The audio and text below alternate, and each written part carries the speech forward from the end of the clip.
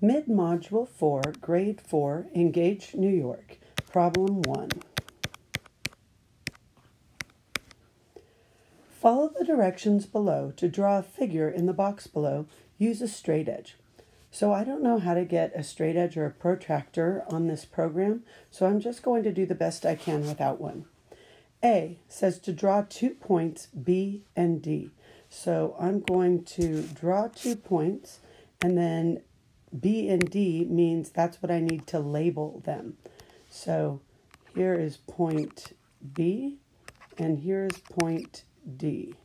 You want to make the point big enough so that your teacher can see it, but not so big that it looks like you don't know what a point is. Okay? So that's A.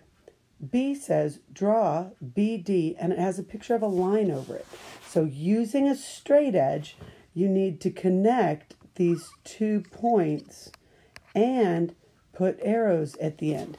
That's what makes them a line, is putting those arrows at the end. So I'm going to cheat and make my points bigger so that now they fit my line. Don't cheat when you take the test. Get a straight edge, do it correctly. All right, C says draw point C that is in the middle of BD. So you would measure between B and D to make your new point C. Okay? So now I've done A, B, and C. D says draw point A that is not on BD. So I could draw point A here, or if I don't like that one, I could draw point A over here, right? Or I could draw point A way down here. You get to choose. It doesn't matter where you draw point A. I could even draw point A above my line, except that I don't have much room up there. So draw point A that is not on BD. Okay, so I've done that. There's my point A. E says to draw AB, and it has a picture of a ray above it. So I'm going to use a straight edge, right? If I could, I would use a straight edge. I would start at point A and draw a straight line that passes through B. And then I need the arrow on the end of B. I think I used the word line, but this is really a ray. So I'm drawing a ray from A straight through B, and I have the arrow on the end of B.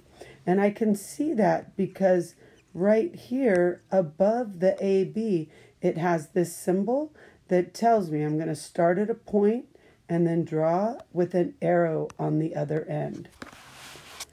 Then F says to draw line segment AC.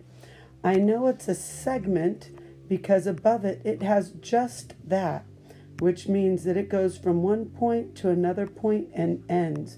It does not have the little arrow on it. So again, using a straight edge, I would start at point A and go directly to point C and stop.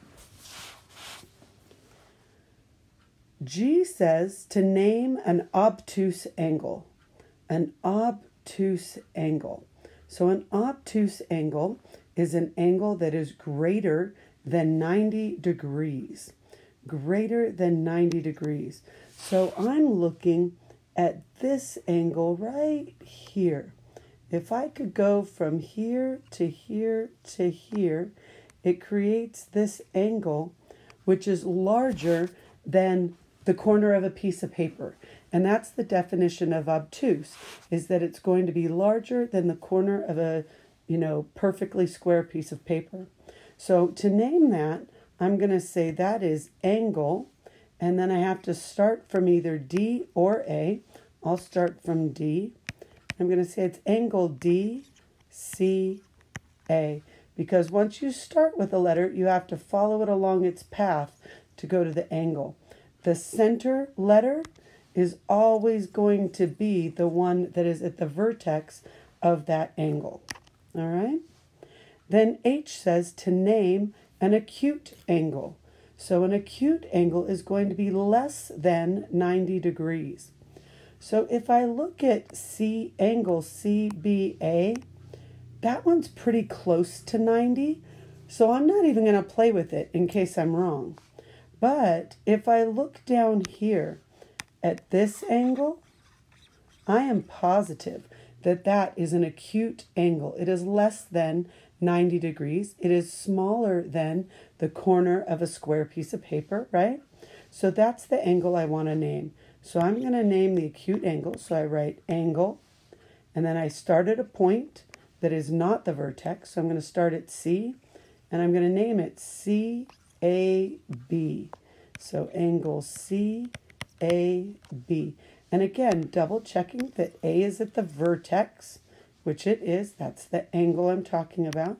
And it is in the center when I name it. Good job.